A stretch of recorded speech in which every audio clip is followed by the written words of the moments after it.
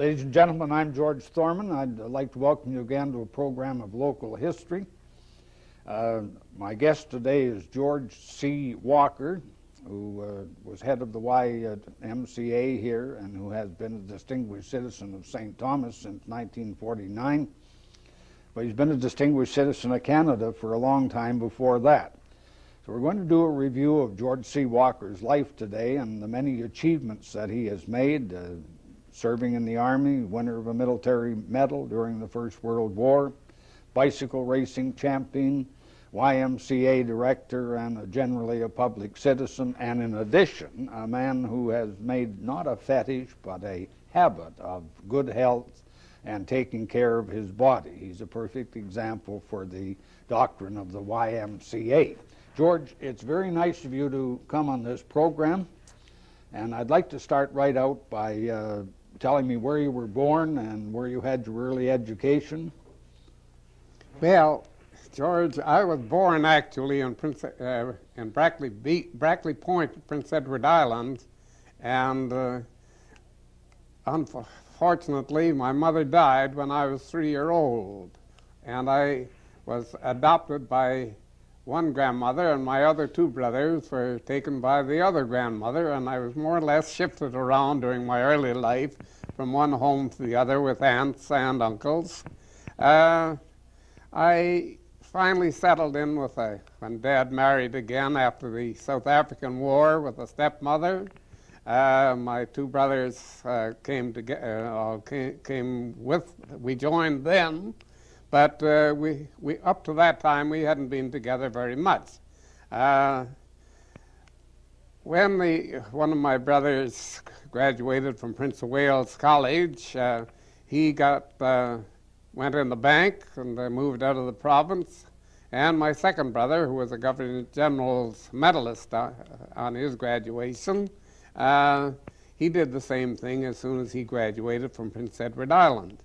As far as I was concerned, my education was in West Kent School, and I attended there until about 1912, and after that I went over to Halifax and took a couple of military courses each year. George, let me interrupt you there. Now, 1912. I should have said 1913. Why did you go to Halifax for military courses? Halifax was a citadel and had many military courses. And Dad felt, being a South African war veteran, that military training was good for everybody. And I wasn't too happy at home with when my brothers went away. And he felt that would be good for me. And that's how I got in the militia, as it was known at that time. Were you with the Prince Edward Island militia, or were you with the Nova Scotia militia? I was with the Prince Edward Island militia, an Army Medical Corps, as a matter of fact.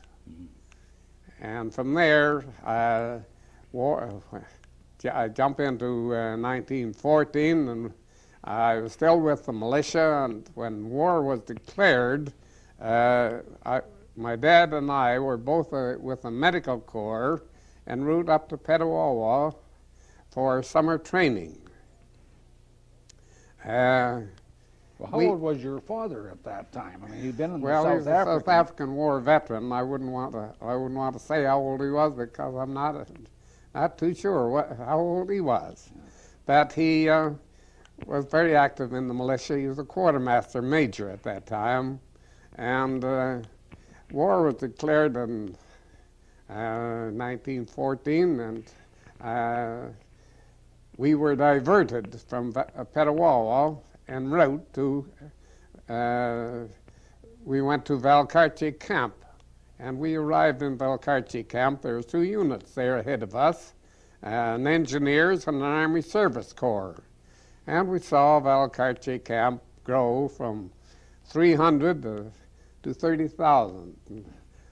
Incidents in connection with it. I was riding a horse one afternoon, saw a Kilty unit come in and heard my name called, and I looked down. That was one of my brothers, 13th Battalion. So it went on. Well, then, what unit were you with when you went overseas? Well, then we had a family discussion, and Dad, being the boss, he decided that he was going overseas. My brother had already decided that he was there, and I was the youngest, so I had to go home and look after some property, which I did. Dad went overseas in 1914, and my brother went overseas in 1914. Dad was with the 1st Canadian Unit to arrive in France.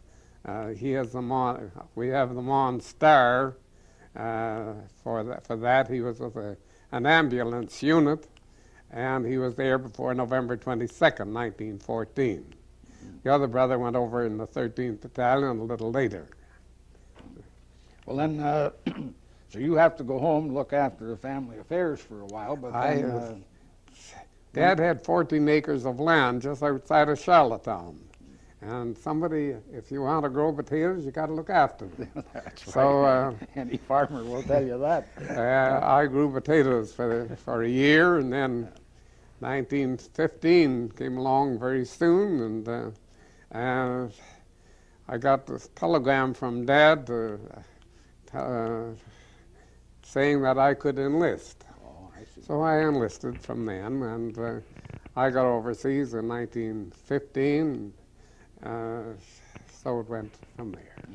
Well, did you do some training in England first? We trained in a place called Roffey in England, not too far from Brighton, for about 3 months before we went to France. And what unit were you with in France? I was with the 2nd Canadian Siege Battery.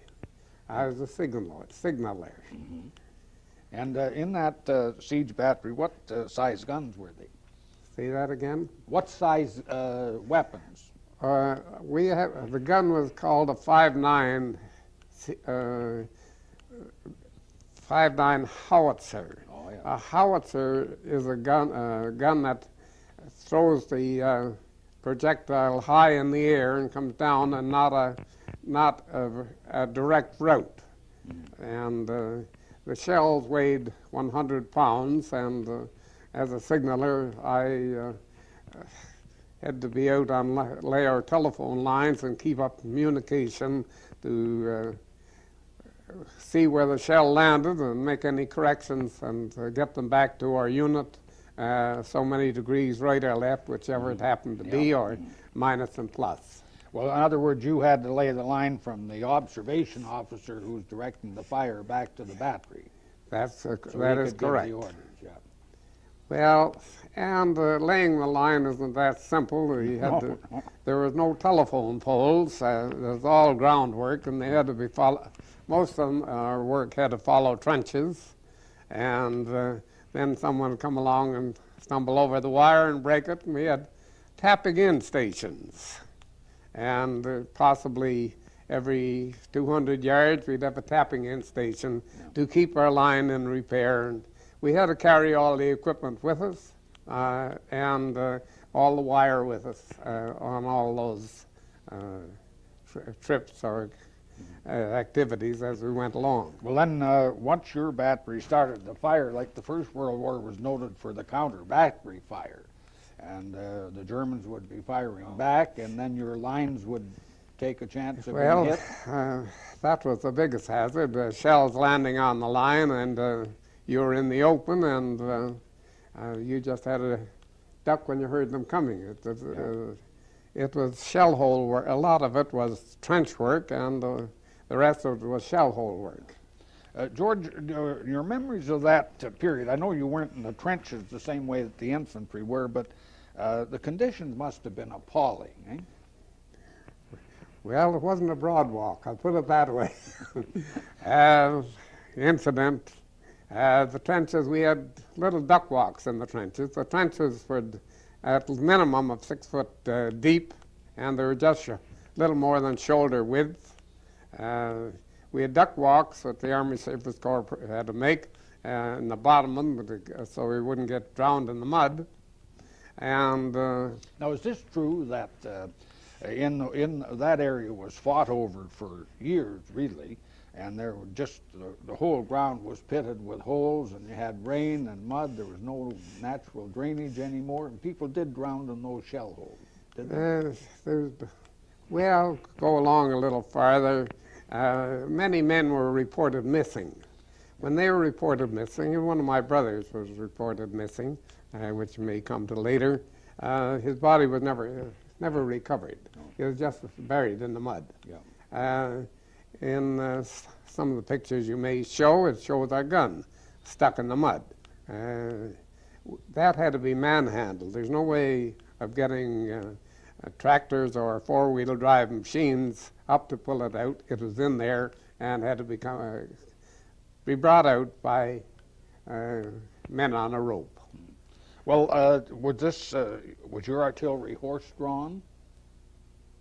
When it was moving up to the front, was it drawn by horses? No, or we could go up a certain distance with four-wheel drives on the highway as far as we could get. Yeah. And then from there on, we got into our battery position, and it is manhandled in. Yeah. I think we'll try and show a couple of these pictures. That if I had been a little more attentive and gone to see George last night, we could have made a better choice here, I think. But these are a couple pictures here. I'll let the camera focus in on them. The top one shows them manhandling the gun. I don't think you can perhaps see that too much. A bunch of men on a rope. The bottom picture is an interesting one because it was originally black and white, and then it has been tinted. And this shows the 100-pound shells in a pile at their gun position. And then I want to show two more from this album. This picture shows Vimy Ridge in the distance, and really it's just a desolate-looking moon landscape is what it looks like. That area was shelled innumerable times by the Germans and by the British. It was fought over, and it's just a quagmire. And then one more to give you an idea of the time. This is a picture near Ypres. And the soldiers are marching down the road, and that is Ypres in the background. And of course, you can see how it has been shelled in the war. I was in Ypres a couple years ago, and of course, it's all rebuilt. You can't see any of that anymore, but it was totally destroyed in the war by German shell fire and by Allied shell fire. Well, George, you're big. You had a distinguished war career, and you were awarded a military medal. Mm-hmm. Now, what action was that in? North of Lens. You can read it there. I'll just read this. This is the citation. On August the 16th, 1917, during an attack north of Lens, he assisted in laying telephone lines in the open, in advance of front line, and as linesmen kept up communication throughout the day to the next tapping-in station under continuous heavy shell, machine gun, and sniper fire. He was gassed on the night of the 14th during preparations for the attack, but carried on in spite of great exhaustion until relieved on the 16th. That is the citation that was in the London Gazette on the 12th of December, 1917. And the military medal, this is George's list of medals here, if we can focus in on this picture. The military medal, because it's for valor and is always worn, the first one, and then the other are the service medals of the two service First medals, World War. Queen Jubilee and the long service. Yeah. And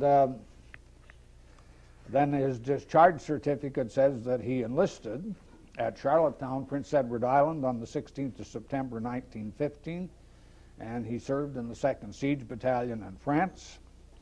And It says he has scars on his right upper arm and his right leg, and he was wounded twice. And the dates of that are there, and at the time this was done, his date of discharge, he was discharged on the 6th of June, 1919 at Charlottetown, Prince Edward Island. George, the Battle of Vimy is regarded as really the greatest Canadian victory of the First World War. Correct.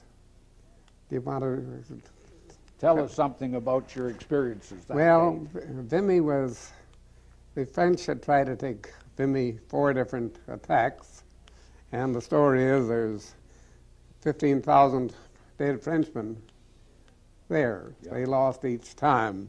Vimy was a hill overlooking, I'm not just one of the valleys, the name is lost, and it was supposed to be impregnable. The Germans had 6 machine gun pillboxes, we called them, up on the top of it. They had, each pillbox was manned by 2 machine gunners, and they were chained to their machine gun. I actually saw 2 dead Germans still chained to their machine guns when we captured Vimy. How Vimy came to be captured by the Canadians, there was a terrific amount of tunnel work done. I think it was 6 tunnels, and about half a mile, or no, it'd be less than half a mile, 600 yards apart.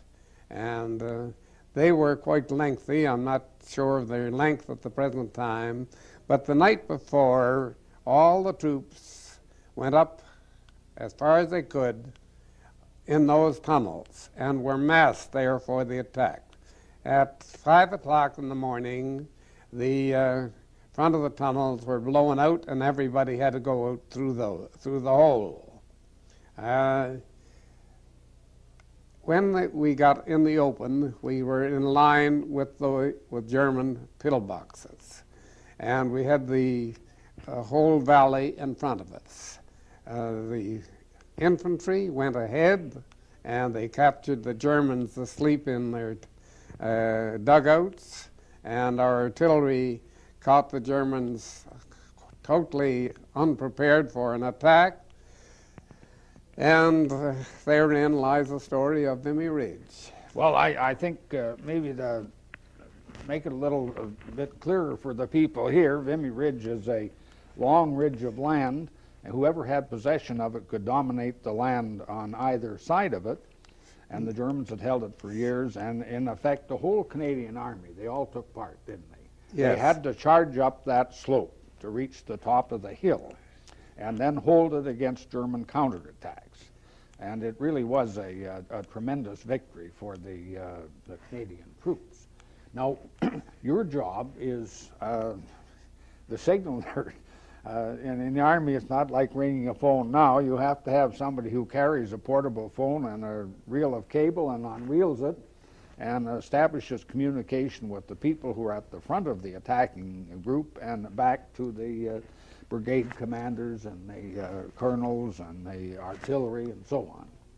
Now, how did you spend that day, George? Well, number one, we try to keep up our telephone line. There's 4 methods of signaling, roughly. There's telephone, of passing, communicating is a better word, with our battery. One was telephone. Another was flag wagging, as we called it, the semaphore, 1, 2, 3, 4, which we had the alphabet for. Another was flag wagging, where you have 1 flag. And then we also had a Lucas lamp, which was just a shutter. You keep the lamp going up and down and flashing. And we had a sundial.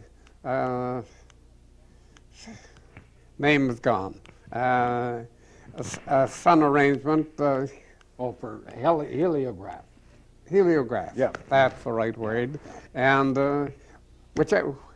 we had to use the one that was functional. Yeah. And in order to use the anything but the telephone, you had to be in the open. We had a group of boys that I was associated with that we were good as far as our job was concerned, and we kept up communication. We had to have an officer, which we called the observing officer, observation post officer, who gave us the orders, and we had to transmit them back, make the gun corrections. Yeah. And I might say that signaling in an attack in wartime, the signalers are really of paramount importance for getting information back of where the resistance is, of where the strong points that the Germans are holding are, and in order for the attacking commander to reallocate his troops and so on. I was in the war myself in the Second World War, and I always admired the signalers a great deal. You're sitting in your sort of office in an old barnyard, and you say to the guy, I can't get communication with brigade, and he has to go out and trace that telephone line and find out where it's been ripped. Well, George, where were you wounded? What places? I was wounded on Vimy. Yeah. I got a piece of shrapnel in my right shoulder, and I stayed out on it, and I got quite a good supply of gas at the same time. But, you were safer staying where you were than you were going back, and besides, I was mobile, so there's no advantage in going back. That was one of my wounds, and the other was on the Somme when I got a piece of shrapnel on my right leg, which still bothers me quite a lot. Can you forecast the weather from your leg wound? I'm sorry? Does your leg ache when it's going to rain, or the it aches most of the time. When I feel it all the time. Yeah, yeah. Well, George, it was your the war eventually.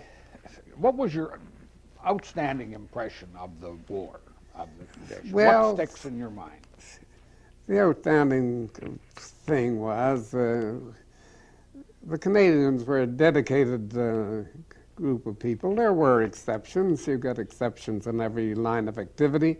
But the Canadians were known as an outstanding unit, and Vimy was an impregnable fortress, and that's one of the reasons they were chosen to take it, and it was taken.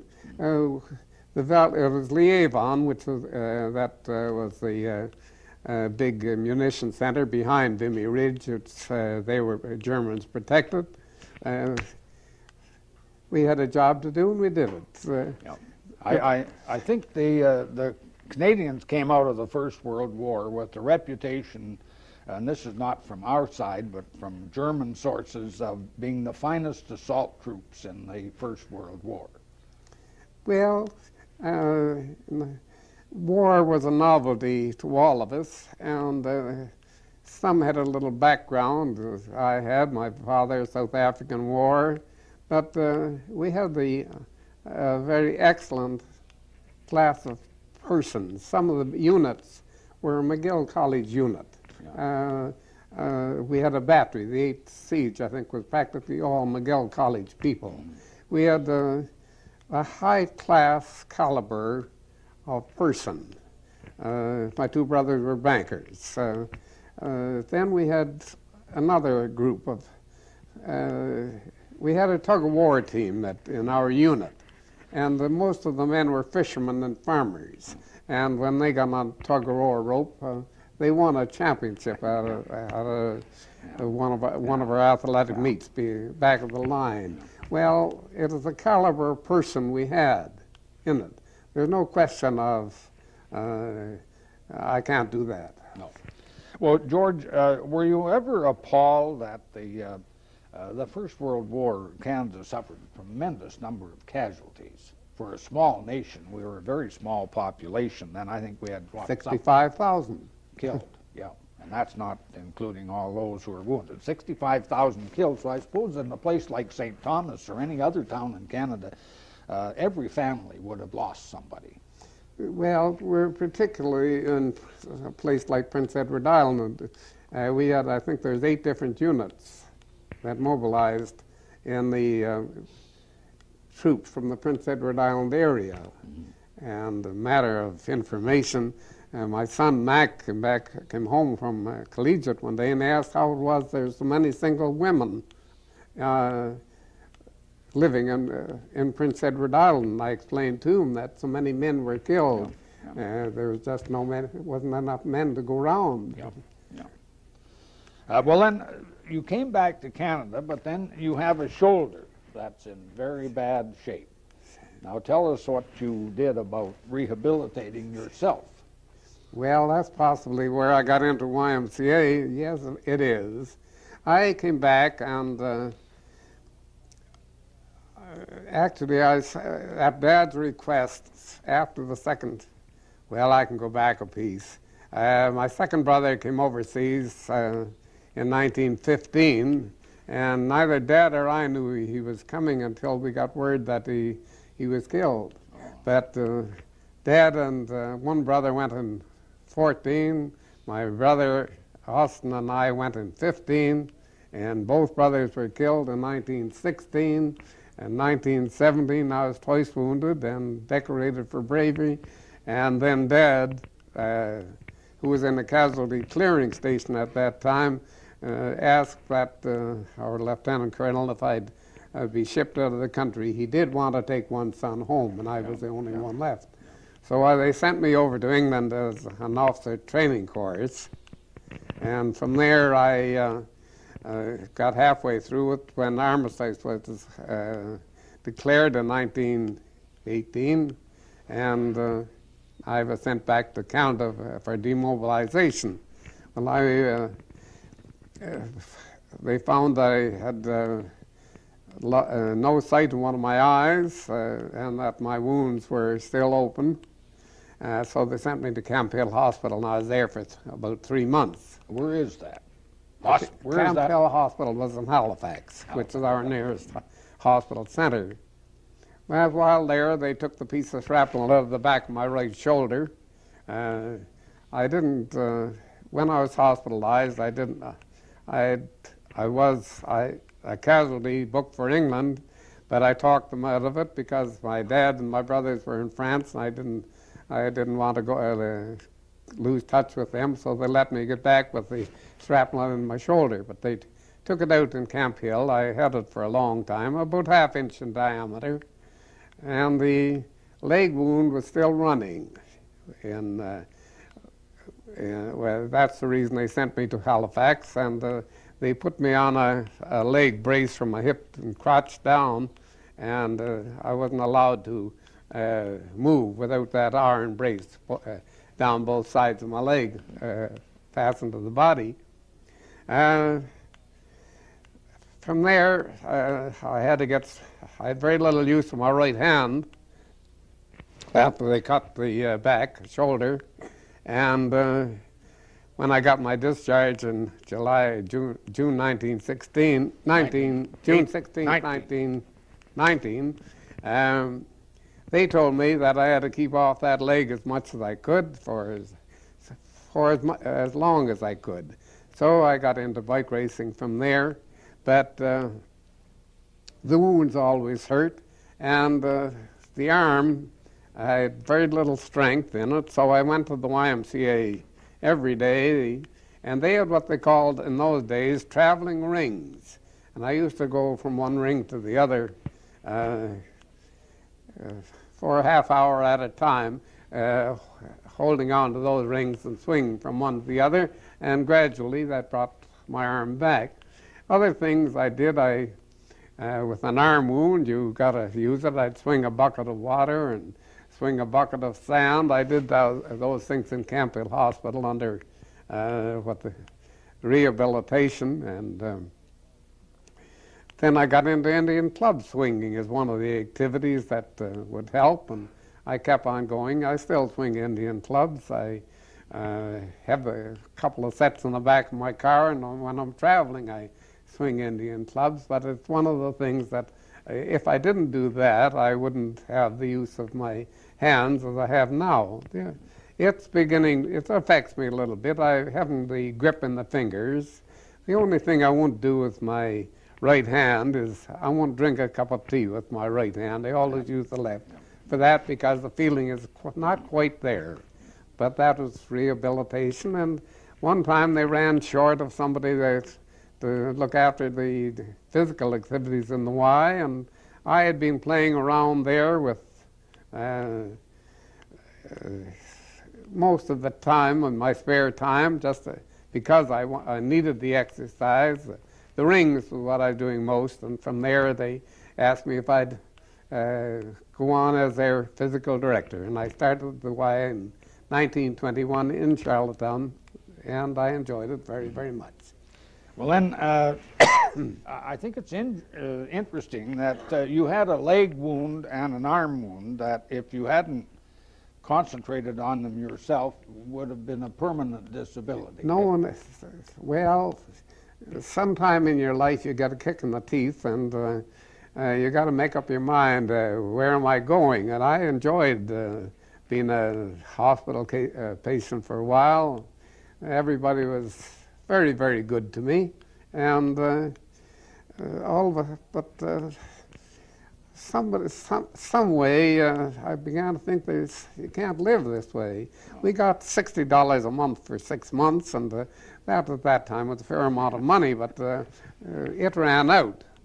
So we had to make a living, and that started me looking after my body. I was really on crutches for some time after I got out, and then I worked at a job as on the section gang on the railway for a year, and that didn't entail a great deal of walking, and for transportation I was using a bicycle pretty near exclusively, and from there I kept on rehabilitating myself. Yeah. Well, now, George, you used the Indian club swinging to fix your arm up. And I guess that's a marvelous exercise, isn't it, for exercising a great number of muscles? At least I think so. I still do it, and I have torches on a set of them, and I dip them in wood alcohol and just do displays with them. But now for your leg, to bring back your leg with that bad shrapnel wound, you took up bicycle riding, and you became very good at bicycle riding. I found it very enjoyable and good cheapest transportation. Bicycle racing on Prince Edward Island was quite an important activity, and some of the older men that weren't overseas were the champions, and I got in with them, and I kept on going, and won more than my share of races. I have a picture here of these are all the trophies that George won prior to 1923, and you must have become a very accomplished bicycle rider. That's quite an award of medals, and there he is as a young man. You look a little better then, George, than you do now. That was taken after what they called a Windsor to Halifax bicycle race, which was 45 miles. And I won that the first year I was in it. And that is how I come to get that picture. Well, George, you were a good enough bike rider that you nearly qualified for the Olympics. Well, that came along in 1924. And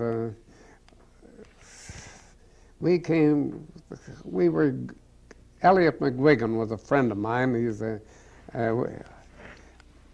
He felt that he was exceptionally good. He won 4 firsts in the Maritime Athletic Championships, and we were both chosen to go over. And I went in to see Elliot one morning, and he said, "George, I'm not going over." I said, "Why?" "I'm going to be a Jesuit priest." He was a nephew, by the way, of Cardinal McGuigan. Oh, yeah. And would have something to do with his decision. Well, I had, in the meantime, and got into the YMCA, and I was working there, and I said I had some little balancing to do. Do I give this up and start all over again and go over? And I did realize that European bike racers were superior to us in their equipment and their ability, because they trained much more extensively than we did. So I said, Elliot, if you're not going, I'm not going either. So that was your Olympic. This is one other picture of George with all those trophies won before 1923, plus other ones that have been achieved then. And that's really quite an impressive array of trophies. And while we're doing that, I think we may as well skip to 1975. And this is the Prince Edward Island Sports Hall of Fame, and George Clark Walker was inducted into that on the 20th of July, 1975. George, I think it's safe to say that the course you adopted to improve your leg and your arm led you really to this lifelong association with physical fitness and working for the YMCA. Well, it is true. If I didn't do it, no one else was going to do it for me. I also got severely gassed, and I do my share of wheezing now, but I keep on doing things. But if you do not use the arm, no one else is going to use it. You've got to do it. Yeah. Well then, George, you started out in the YMCA in Prince Edward Island, and then you went out west. No, actually, I spent approximately 5 years in Charlottetown. Very enjoyable, the Y there. And then I got a move, asked me if I'd go up to Sherbrooke, Quebec, and I spent close to 5 years in Sherbrooke, Quebec. Then an opportunity came to go west. And, my wife had been in Western Canada, and she taught at Regina College for some time, and she had relatives out there, so we went out to Moose Jaw, Saskatchewan. I had 20 years in Moose Jaw, Saskatchewan, including the Depression. Well, you know, that's a funny thing, George, but I was brought up in Brandon, and I remember going to a basketball game in Brandon at the YMCA between the Moose Jaw team and the Brandon team, and you were the referee of that game. Well, I did. I carried an official refereeing card from Quebec out to Saskatchewan. Yeah. And I did quite a bit of basketball refereeing out in Western Canada. Now, tell me, in the Depression in the West, I'm familiar with that period, what was your salary as the director of the YMCA in Moose Jaw in the 1930s? I went to Western Canada on a salary of $1,800 a year. I was there a month in I went there in 29, early 30, they come in and asked me, George, we can't raise any money. Will you stay with us for $1,500 a year? I did. Yeah. And I was there for 20 years. I enjoyed the Depression. No one had any excessive amount of money. We did a great deal of work for the people that were in trouble. About 60% of Moose Jaw was on relief, as we called it out there.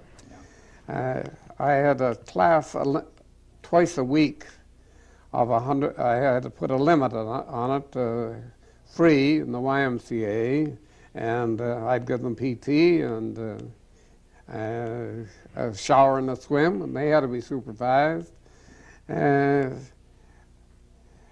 During all the Depression, the YMCA ran its own financial campaign, which I was responsible for mostly, and we never failed to reach our objective. There are incidents that are interesting. I remember We had a banquet each night when our intensive campaign was on, and the owner of the Times newspaper came in about 5 o'clock. "How are we, George?" Well, I said, "Tom, we're short." It was Thomas Miller was his name. He later became governor of Saskatchewan. And I said, "We're short about $500. "Well, give me the phone, George." And called long distance, called up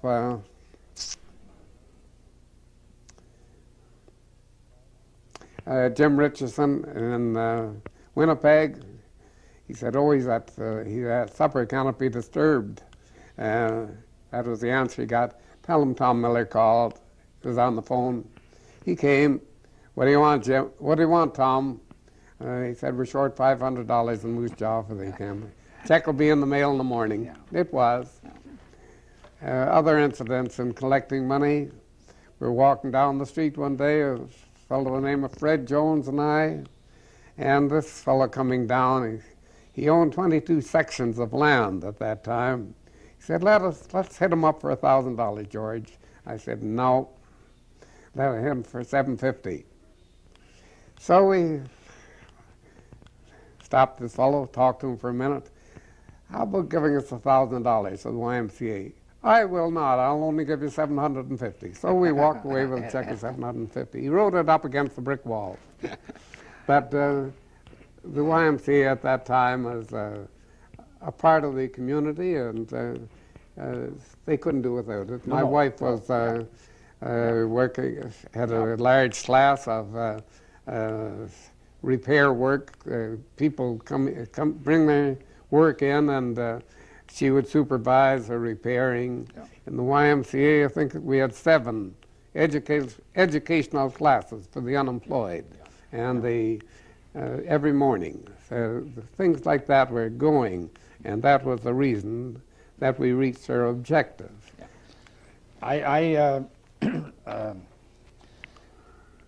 I think the Y here in St. Thomas had a sort of similar history too. I think the Y is all over, but the Depression was much more severe in the West than it was here.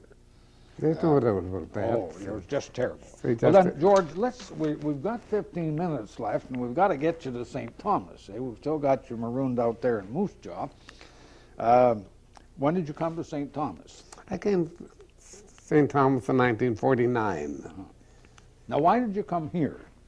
Well, I had 2 boys growing up, and unless you had a business or a farm, you'd lose them. My wife and I were both born in Prince Edward Island. It was a long drive down to Prince Edward Island from Saskatchewan. So I was looking for an opening down here, and somebody knew of it down here, and I got a call one day asking me if I'd come to St. Thomas. Oh, yeah. That is it. Now, an interesting thing, when you came to St. Thomas, the YMCA had been here for a long, long time, and it had always been supported very well by the public. Several times it was on the point of closing, and they got enough money to keep going. Tell me, there's an interesting story about the insurance. When you came here in 1949, what was that YMCA insured for? The building was insured, the whole unit was insured for $50,000. So, I suppose that they hadn't looked at it for years and years and years. It didn't make much difference whether you looked at it, they didn't have any money. No, to pay more insurance. But what was your first thing you did here? Well, with the help of some of our senior citizens, the senior businessmen of the community, they felt the insurance should be at a minimum of $200,000 and raised to that amount. Yeah. Well, then, which was very fortunate, because in 1953 we had one of St. Thomas's biggest fires when the YMCA burned, and that was a case of arson. Was it? That was definitely, it was quite quite difficult to ascertain the cause of the fire, and I brought in the insurance investigator, and he called me in the second day, and he said, so-and-so set that fire, George, keep your mouth shut. And we'd lost 2 lives in that fire, and there's an inquest, and I was on the stand for an hour and a quarter, and the lawyers weren't very kind to me. I had to answer a fair number of questions in a very evasive way, because I didn't want to say what I knew. But there was no, we knew it was arson, we knew who lit it, and we knew where he was. He's finally caught in Calgary, lighting another fire in a hospital out there. Yeah. I don't know where he is now, but that, the insurance... Well, he was brought back here for trial, wasn't he? I'm sorry? Was he not brought back here for trial? No. No, he wasn't. There's no advantage. He was jailed out there. Yeah, yeah. And, well, that was very fortunate that you'd raised the insurance to $200,000. But even at that, you must have had a difficult time getting the Y rebuilt. At that time, we felt that the building could be rebuilt. We had 4 solid walls, and it was gutted pretty well inside, quite well. And with the aid of architect Fred Green and the board, they felt it should be rebuilt completely. So we brought in from our YMCA Building Bureau in New York, Finance Committee in New York, we brought in an expert fundraiser. I won't quote figures, I've just forgotten what they were, but we raised close to, we had a debt of about $50,000 after that building was completed. Which we had to clear off. And it was reopened, completely renovated in 1955, 2 years to the date of the fire. And then the new debt you had that building free of debt by what year? We had to work on it, and we kept on working at it. In 1961, at my retirement, the building was entirely free of debt. Yeah. Now, George, I know your wife has played a very big part in your life, and they say behind every successful man there's a very strong woman, and I think it's very true in your case. When did you get married? We got married in 1929. 1929. We sort of, I was asked when I was being discharged if I would evade or avoid getting married for 10 years. Because of a nervous condition, my physical condition wasn't conducive to married life. Yeah. Many vets of the First World War married immediately after. They had children that weren't mentally right, with deformities and that type of thing. And that is what the doctors had in mind. Yeah. There's another reason. I didn't have enough money to support a wife on, yeah. And my wife and I weren't sure about a lot of things. She went out to Regina and taught in Regina College, and she taught phys ed, by the way, and elocution. And I went to Moose Jaw. We said goodbye on the train. We were away from each other for a year, and we came back to together for the Christmas and for the summer holiday, and we decided to get married in '29. I knew the superintendent of education very well in St. Thomas, I beg your pardon, in Sherbrooke, Quebec, and I also knew a cousin of my wife's that was teaching at Sanford College, and she was teaching expression. And she had a son in Regina that she wanted to see, so I talked with her a little bit, and she was very willing to go out to Regina and take my wife's job, and I was very willing to have my girlfriend come back to Sherbrooke, Quebec, and we arranged to get married. One other picture I think we should show. This is George Walker's family and his two sons, Bud and Mac, and their wives and the grandchildren, all skiing in 1973. And you've always kept an interest in physical fitness. Why did you retire here, George?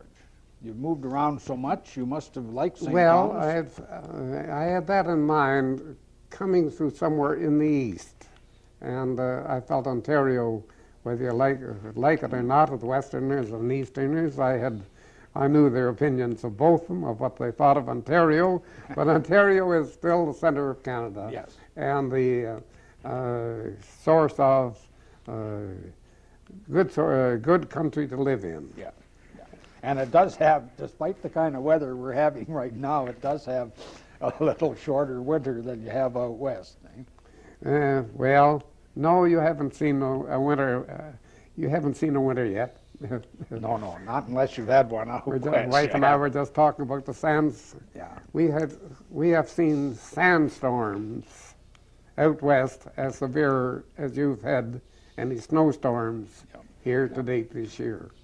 Yes, that was in the drifting in the 1930s out there. We used to say in Manitoba the sky would just be black, and we'd say there's Saskatchewan blowing down this way again, you know. Well, they tell a story about the farmer pulling some equipment down the highway, and they asked him where he's going. He said, "I'm just following my farm down the road." Yeah, it's hard to visualize that for people who've never seen it.